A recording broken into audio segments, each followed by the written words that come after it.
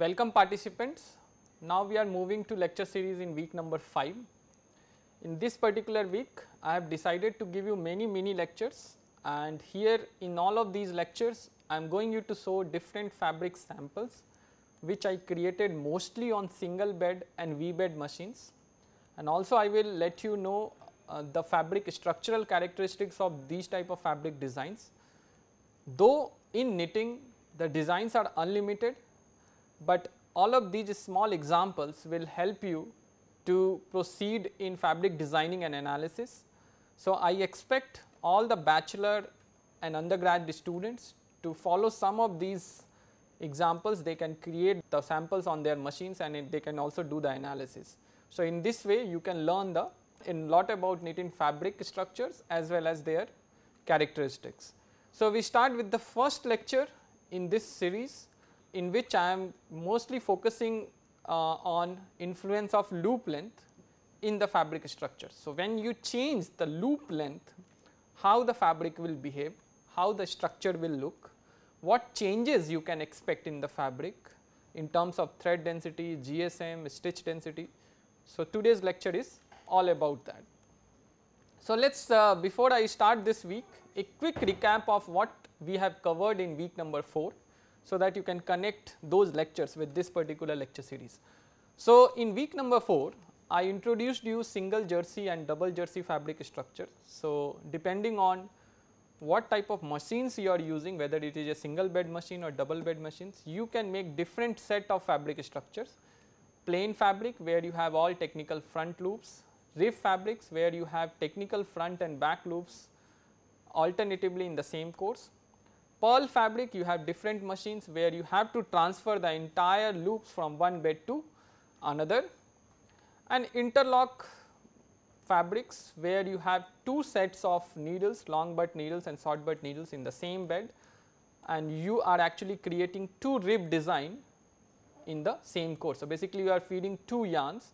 In the first feed, in the first course, long butt needles are making technical front, long butt needles of the back bed is making technical back. In the second feed they are doing the opposite nature. So, short butt needles of the front bed or the cylinder bed is making technical back, and the other needles they are making technical front on the dial. So, two ribs are actually intermeshed here. So, these are the 4 fabric platforms where you can create any design, and for creating any design in all of these fabric platforms you can play with the stitches. What do you mean by stitches? Basically you can have 3 stitches, loop stitch where you have 4 intermeshing points. So, you need to create 3 needle loops which you have shown here. So, 4 intermeshing points has to be created to make a complete loop stitch. In tuck stitch you basically the old loop is not cleared and the needle catches the new yarn. You can go through those lecture, and here you are actually missing 2 intermeshing points because the old loop is not there. So, 2 intermeshing points especially at the bottom part, at the foot part, which is missing in the tuck loop. So, that is why the tuck become open. In float part the needle do not releases the old loop, but and it do not catches the yarn. So, in that case the no loop is being created and the yarn simply will be present in a straight segment, especially at that locations. So, with these 3 stitches you can put these type of stitches at any location in all of these fabric platforms, and you can create unlimited designs. So, in this lecture series basically we are going to make some of the fabric designs which are widely popular in industry, and also we might have seen these type of fabric designs in our daily t-shirts, sweaters, cardigan designs, Milano designs. So, all those designs are quite popular in the market. So, in this particular week we are going to cover some of these designs and we will see how the fabric behaves in all of these designs. We have also covered the fabric notations. Although the designs might be unlimited, so you need to be very thorough with the box and point diagram methods to at least visualize or understand how the fabric will be being formed on the machine. So, box notation is much simpler, but point notations is very useful because it will give you how many needles has been used, how the yarns has been following when it is making or doing knitting process on the machine. So, I hope you might have given sufficient time in doing these type of fabric notation. Now, we move to this particular lecture. So, in this particular lecture I have taken a very simple topic, when you change the loop length with the help of stitch cam setting, how the fabric structure will behave and how the fabric structure will look, what the changes you will expect when you change the loop length. So, first of all I will introduce you how you can control the loop length on the machine. This is the single bed machine from week number 2, and once you create or change the loop length, how that loop length control fabric structure. So, these are the two things we are going to learn in this particular lecture. So, let us start from the loop length variation. How do actually we achieve loop length variation? If you remember the week number 2, I have shown you how the needle with the help of stitch cam descends inside the bed and catches or consumes the yarn. So, depending on how much the needle descends inside the bed, it will decide how much yarn it can consume. So, stitch cam has to be set on the machine to create a particular amount of reciprocation of a particular needle.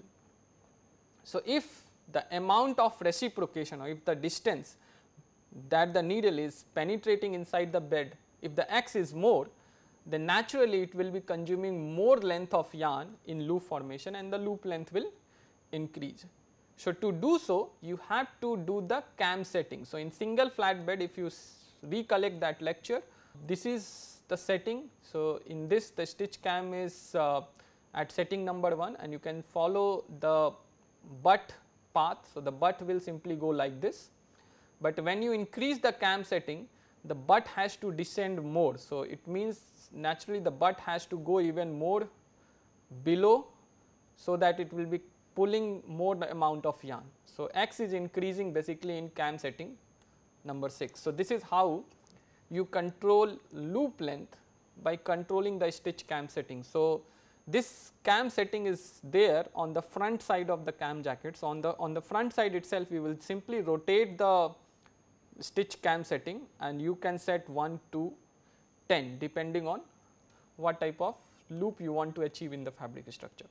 In V bed machine also, this is the front side of the cam jacket or the carrier, and in front bed V bed machine also you can do the cam setting from 0 to 15.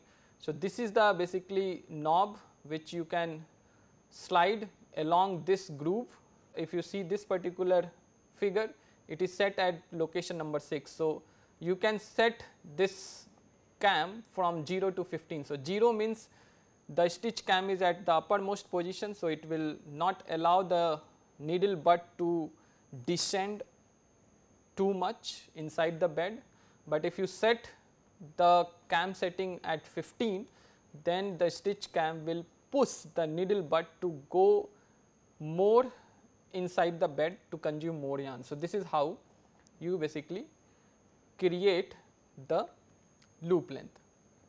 Now, once you set a particular cam, you can control the loop length. So, for example, here you have set the cam setting 1 to 6 and you can create different length of the loops inside the fabric. So, at present I have created 3 simple fabric structure by 3 different cam setting, 2, 6 and 9. So, I am going to show you those fabric samples and then we will see how basically these cam setting changes the loop length.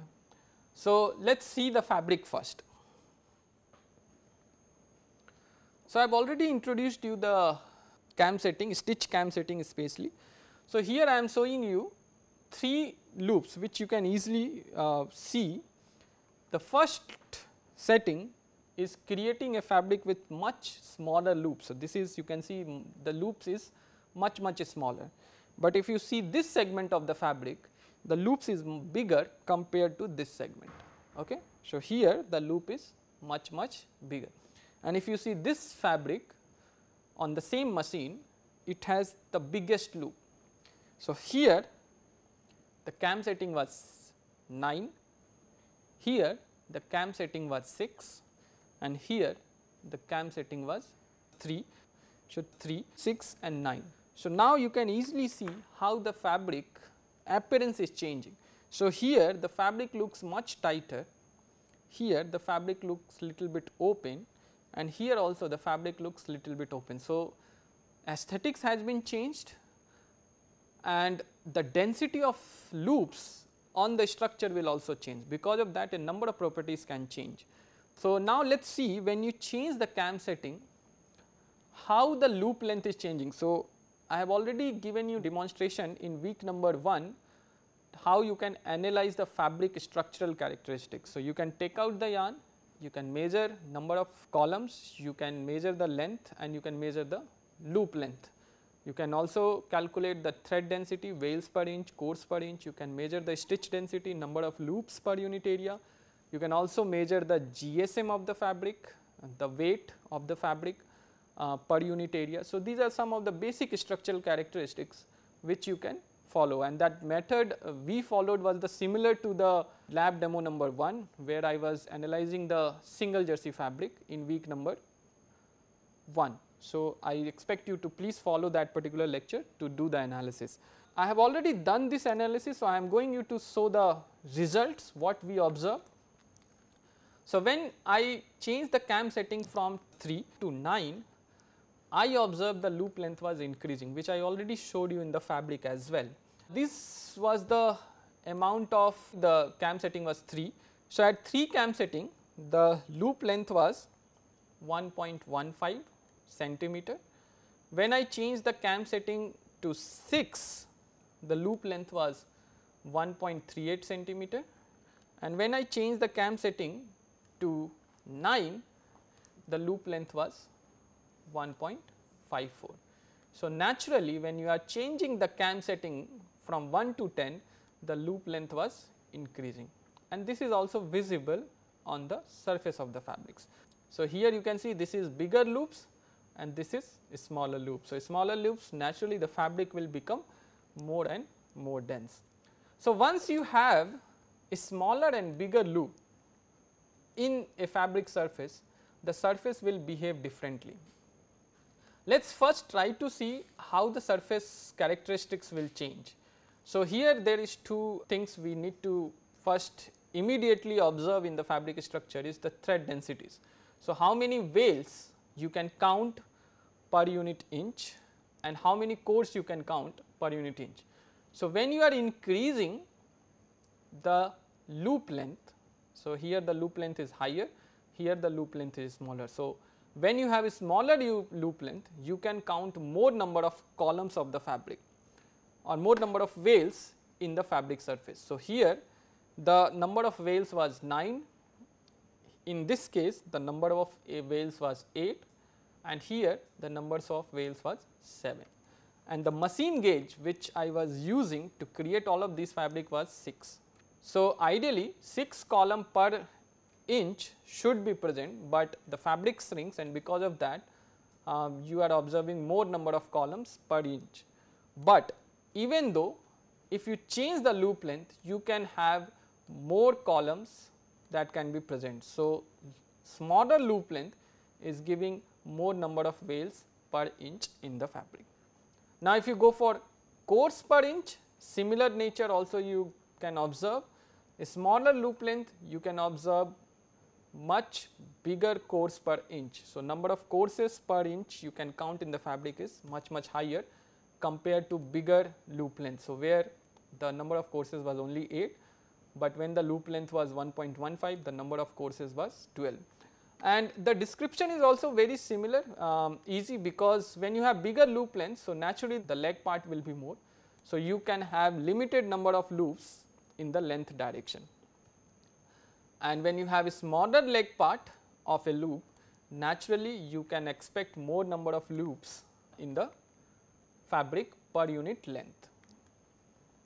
So, this is the nature of wales per inch, cores per inch. Now let us see the density. So, when you change the loop length of a fabric, bigger loop length, and if you measure the stitch density, number of loops per unit area. So, when the loop length is lower, you can expect more number of loops per unit area. So, here in 1.15 centimeter of loop length, the stitch density was 108 loops per inch square.